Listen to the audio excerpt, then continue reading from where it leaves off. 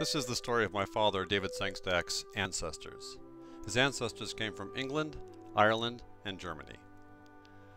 My father's paternal grandmother, Catherine Damke, emigrated from northern Germany in 1881 when she was only 14. Her family had little money or food.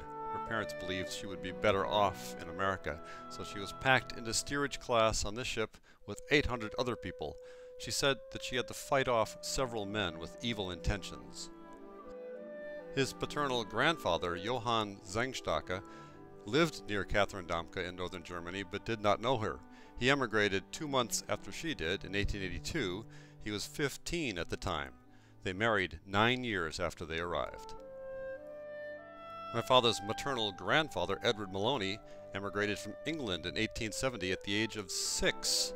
His father had died of pneumonia, his mother couldn't find work, so his uncle, his mother's brother John Green, who was a printer in America and had emigrated to Boston, he paid for the passage for his sister and Edward to come over to America.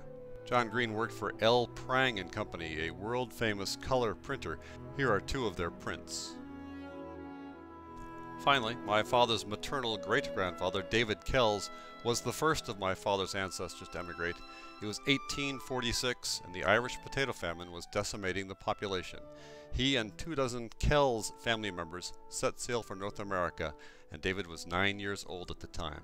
The Kells family derived its name from the monastery of Kells, famous for the creation of this illustrated Bible, the Kells Bible, which is in a museum in Dublin.